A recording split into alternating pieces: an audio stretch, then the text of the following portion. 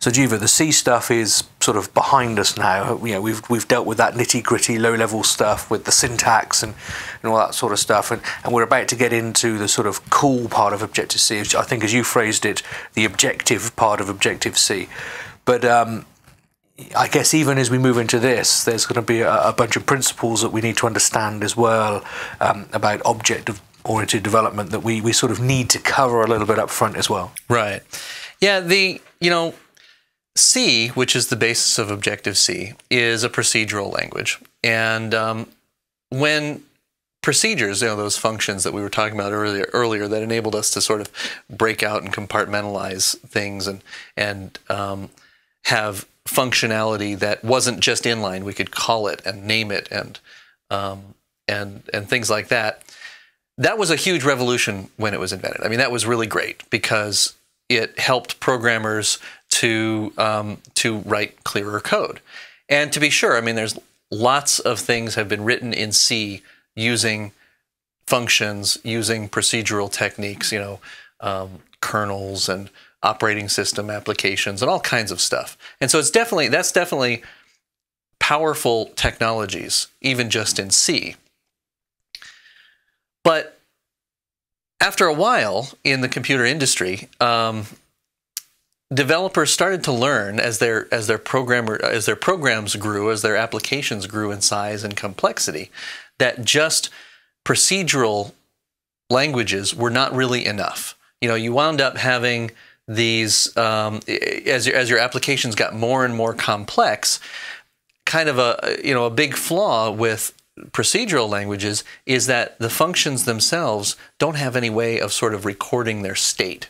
You can call a function and it can't necessarily remember any of its parameters. It's very much, you execute that function and then you move on. So if you wanted to do things, if you wanted to do several different things with one object, then you wind up having to pass that same object over and over and over again to all of these functions. So it's not really a great programming environment. It winds up leading to very complex code. For example, if we look at some of this code here, this first code block here where we're doing this sum code, let's say that you had an employee, for example, that you wanted to do several operations on. And you could, for example, you could have a variable for the employee's name, you could have a variable for his age, you could have his birth date, his employment date, his salary, and stuff like that. And first of all, I mean, you wind up having sort of each of these variables has this prefix on it of employee. If you don't have that, like the salary down here, for example, is that the employee's salary? Is it a base salary? What is it, right? So you don't have that kind of contextual information with this grouping of variables. Secondly, when you actually go to try to do anything with them, right, you wind up having these huge argument lists because you have to pass the employee name, the age, all of these different variables. Now, you could use a structure for this, if you actually defined a structure like called employee or something, and you could group all of these variables in there, in which case you wind up at least cutting down on your argument list, on your parameter list there. But one of the important design concepts that developers discovered is that you kind of want to have the operations that do things to your data close to your data. In other words, if we did something like this, you could have methods that operated on these employees, and they could be often in other modules and other compilation units. I might have my little library of functions out here for employee operations, and you might have yours over in your area. And because I don't see yours, you might have written, say, for example, a method to give a raise to an employee. And I may need to write the same kind of method, and I might not know that yours is there because it's not right there with the structure and so forth, right? You begin to end up with duplication in libraries and exactly functionality all over the place. Yeah, it leads to a big mess. Yeah. So the idea was that we wanted to come up with some kind of technology that would enable us to essentially encapsulate data like this employee, for example. And at the same time, and also the methods that operate on that data as well. And so that's really where the concept of object-oriented programming came from. So talking about object-oriented programming, sometimes, I think as much as, again, some of the people who are watching this may already be experienced with object-oriented programming, I think we need to kind of just sort of give a 30,000-foot level view of exactly what that sort of means. What is an object? What is a class? How do they work? What are some of these kind of complex terms like inheritance and polymorphism and things like that? Where do those come from? So probably the easiest way to do that is to kind of to use a metaphor. Now, one thing I've always noticed with object-oriented programming discussions, object-oriented introductions, is they always start with these metaphors of like, you've got your car and you've got, headlights on the car, and you can have something that turns on the headlights and all these other things. That always confused me when I was starting out, because I always kind of thought that, well, I need to like sort of model my real world objects in my code. These metaphors tend to sort of make you think that way. But I really want to make the point that when we're talking about these metaphors, it's more about sort of abstracting programming logic. You don't necessarily have to model an employee per se. It could also be modeling, say, for example, an operation queue. That's an abstract programming concept that you might be modeling versus something that's actually a real world object. A lot of people, tend to think when they're coming to objects in the first place, they kind of get this idea that, objects are there to provide metaphors, when in reality, we, who are teaching these things use metaphors just because it's easier to explain. Yeah. So the metaphor that I'm going to use is actually animals. Okay. Okay. It was the other one I was going to say that always comes up. So here we go. So if you can imagine that we wanted to model the behavior and attributes of an animal. Let's say a dog, for example, okay? So we could say that a dog has these attributes. For example, it's got eye color, and it's got a height, and it's got weight, and it's got a fur color, right? And each of these attributes can be different based on each dog. Additionally, a dog has behaviors. For example, it has to eat, it can bark, it can clean itself, although some dogs are less cleany than others. But it can also, do things like hunting, stuff like that, right? And so, if we wanted to model this behavior and this data in code, then you might say, for example, that we can create this class called a dog. And it might have all of these attributes as things that can be set based on a particular, to use the object programming terminology, an instance of a dog. So in other words, the class dog might be thought of sort of as the platonic ideal of a dog. So I have this dog, and it's sort of, when you think about a platonic ideal, it's sort of this abstract concept dog. It's not a specific dog, but it's a template that gives you an idea to think about dogs in general. The way I always like to describe it is like, I always see the class as like the plans, the blueprint of your house. Right. And when you build the house, you're creating an instance of that house. Right. Now you've got one set of plans, and you may build 10 houses. So you have 10 instances of the house that your class describes. Exactly. I kind of like to use the word template. It's a template for stamping out these things. Same kind of thing, a blueprint, right? And let's come to your dog factory and see how you create them. Yeah, exactly. So I might have a dog, an instance of a dog. Let's say his name was Otis, right? And that particular instance of a dog might be short. He might be fat because he's a basset hound. He might have brown fur. He might have brown eyes, or he might have blue eyes if he's one of those Alaskan husky dogs. So that's an individual instance of a dog, whereas my dog class is a template that I use to create that instance. Okay. Now, again, in object-oriented terminologies, other words for those things, there's the instance. Another word for that is an object. That's the object that we're talking about when we're talking about object-oriented technologies. So you've got an object, an instance of a dog, then you've got this class, which is the template that you use to create this dog. The class is where you define the behaviors for that particular dog. So for that class of dogs, the species dog. So you can say things like, for example, I'm going to write instructions for how that dog will hunt. And maybe part of that is to track things, right? Those instructions are actually written as part of the template, the class. Then the attributes that are specific, the class, the template, has a list of all of the attributes for that animal. And those attributes can be configured, can be set to have different values depending on the individual instance of dog that you're creating.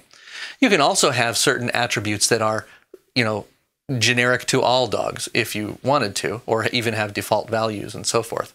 But it's important to kind of think about these attributes. They're defined on the class, but there's something that you can set to kind of customize your dog.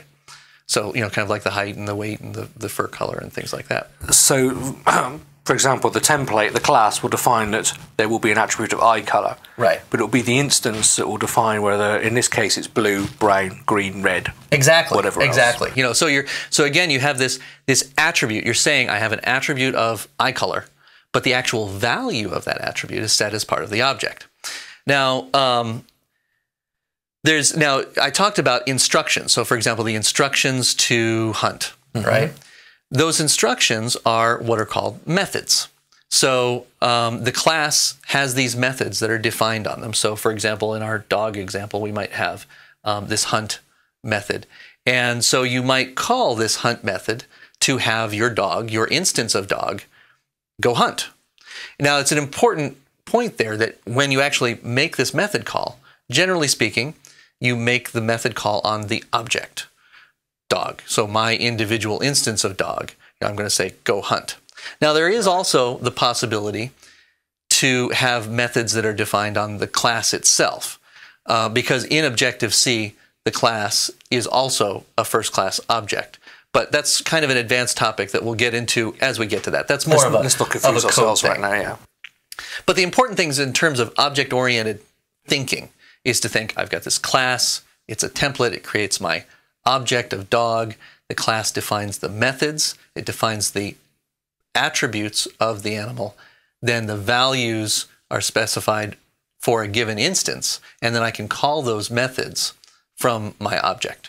And if we just compare that to where we were just with the C and the procedural language and functional language, where we would have to have a hunt function to which we would say, okay, here's this sort of totally separate hunt function, and here is a dog I want you to go and do this thing on, or whatever else, and all those attributes.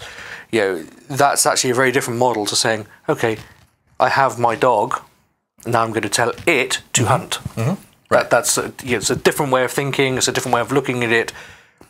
But it brings us back to that place we were talking about in an earlier session, where actually we can see now there is a connection between the code that's running and the data that code is operating on. Exactly. The whole idea is to, if you're ever like in an interview for a software development, and you get the question, what is the definition of a class, or then or an object? It's something that encapsulates the data and the methods to operate on that data together. That's really the whole definition of an object. That's it right there. So by kind of encapsulating those things together and grouping those things together, that's better design than having this stuff all over the place, because it's all close together. Now, another important concept to think about when you're talking about object-oriented programming is the idea that, so you have this dog, right? Now, a dog can also be considered an animal. So, for example, you might have, you might have, say, for example, furry creatures. And that's, you know, a dog is a furry creature, and there's also things like a horse, which is a furry creature. And both of those sort of descend, they have certain behaviors that they share, right? And so object-oriented programming gives us the ability to express these kinds of ideas. The idea that a horse and a dog both have fur color. They both have eyes, and so therefore they both have eye color. So this is basically called inheritance. So in the same way that you can have, for example, you've got, you know, dog and a horse that are furry creatures, and maybe they are, you know, subsets of the generic idea of a creature, you know, something that lives and breathes and goes out and or just something with eyes, for example. It goes out, what, to a bar and yeah, to exactly. a club. Yeah. So you can have these attributes that are shared among different classes. So, for example, so in this particular diagram, right, we've got furry creatures, which is what's called a superclass to dogs and horses. And the idea is that you can define attributes on the furry creature class, like, for example, the fur color, that the dog and the horse classes will both inherit from that superclass. And so therefore, by defining it in one place, you don't have duplication in these other classes. You could, for example, I mean, you could have a horse class that defines fur color and all of these other things, and you can have a dog class that defines all of these things. But that would be duplication, and you don't want that. What you want is to have the information, if possible, represented in only one place. And that kind of, again, goes back to that idea of you don't want to have to think about multiple things. You want to define everything in one place and one place only if you can. So looking at our diagram we have here, we could say, you know, we see that a dog can track and bark. Right. But because a dog is a furry creature, right, it's also can sleep, clean, exactly, vocalize. Yeah. But because a furry creature is a creature, it has other attributes. So basically, we're saying that a dog is a furry creature, which is a creature, and therefore it has all of the attributes and methods and templates of all three of those things. But we only have to write that code once. Right. And you could go even further. You could say, you know, you've got this creature there, and it's defining things like eye color and height and weight. And by virtue of the fact that furry creatures inherit from creature, it gets all of those attributes automatically. In fact, you know, here's another slide demonstrating exactly that point, that when you look at sort of the extended dog class, that you have certain attributes that are inherited. For example, the eye color and the height and the weight, and certain things that are not inherited. For example, tracking and barking. You know what I mean? And the same thing goes for, you can have attributes and properties that are inherited, as well as those methods too. So, you know, we were talking about barks and things like that. Now, Objective-C, so Objective-C provides us with language constructs that allow us to express all of these sorts of relationships in objects.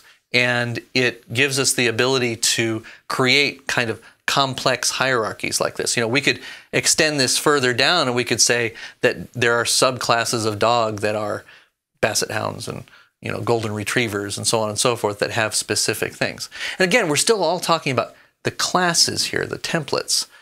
When we create an instance of this, we're creating instances of objects. Now, another aspect of this inheritance property is that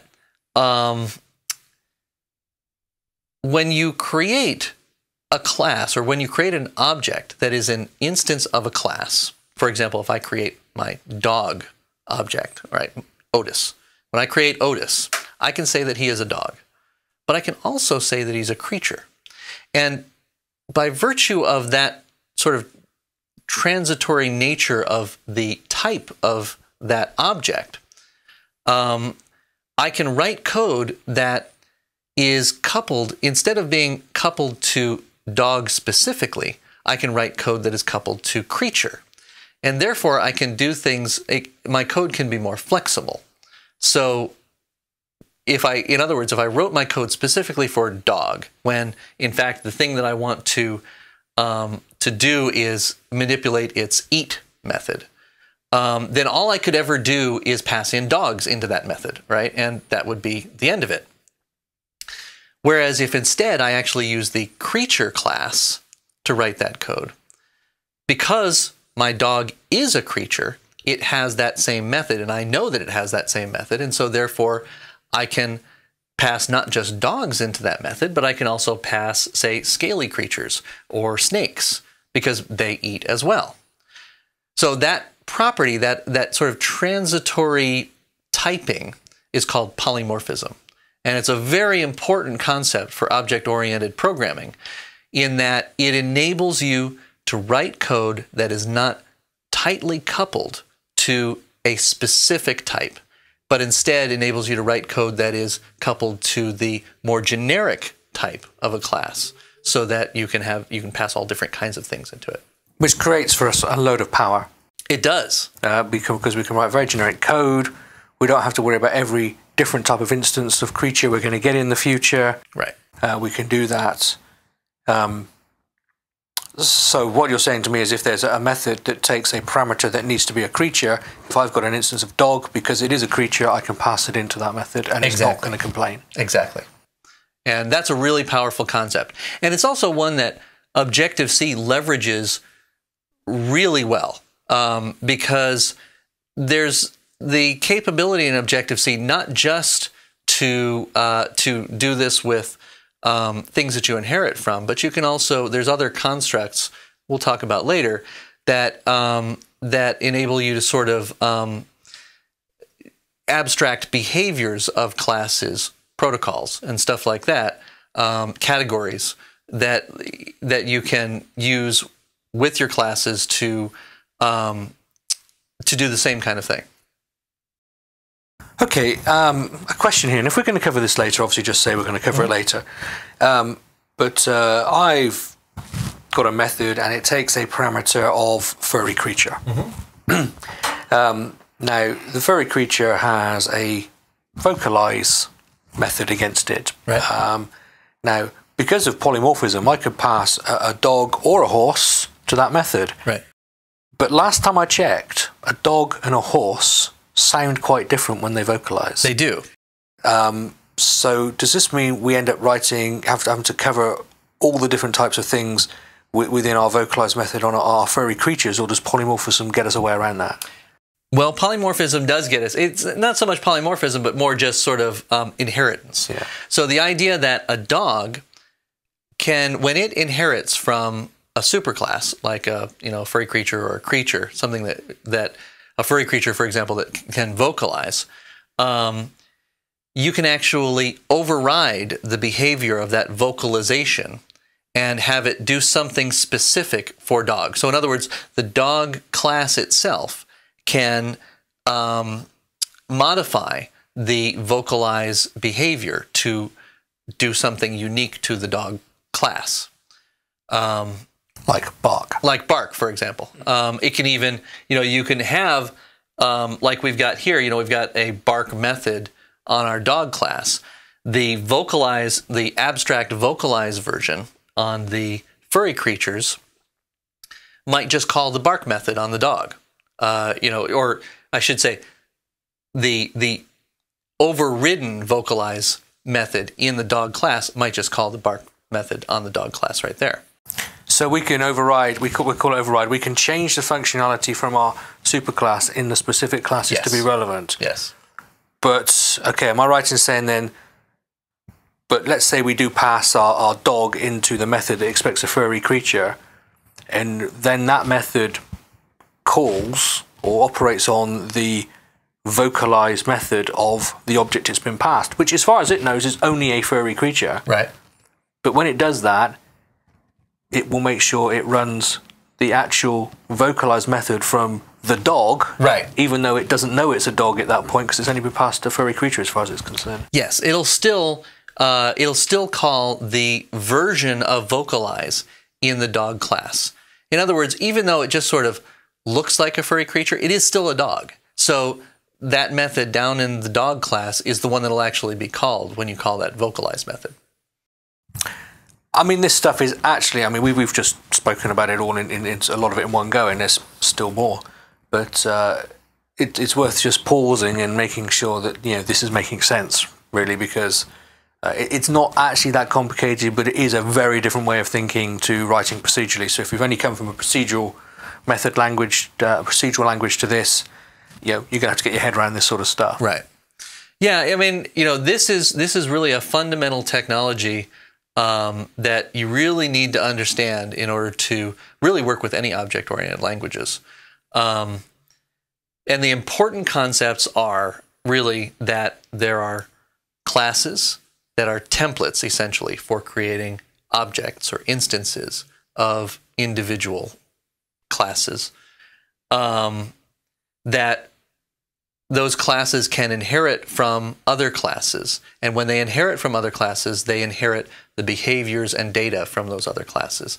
And they can override those behaviors and data as they see fit to implement things that behavior and data that is specific to them. So again, going back to, you know, the dog can override vocalize to do something that is correct for it. But at the same time, because of polymorphism, when you're working with one of these classes, you can use any of the classes that it inherits from as the type of class that you think it is for the purposes of writing decoupled code. And that's really, those are really the important concepts that you have to understand when you're working with object-oriented programming. Okay, so we have the basic concepts of object-oriented programming, or OOP, if you want to say that word. So what are we going to do next to build on this? So like I said, Objective-C provides constructs in the language for describing all of these kinds of relationships that we just talked about. You know, everything that we just talked about are very abstract concepts. Next thing that we're going to really talk about is the concrete, how do I describe relationships like this in Objective-C? What are the language constructs and keywords that I have to use to actually turn something like this diagram into a real working program? So that's going to be what's next. Okay, so if you feel you've got all this, move on to the next section. If that all feels like a little bunch of blah, blah, blah, then go back to the start of this one, watch again, and hopefully it'll be less blah, blah, blah when you get to the end the second time.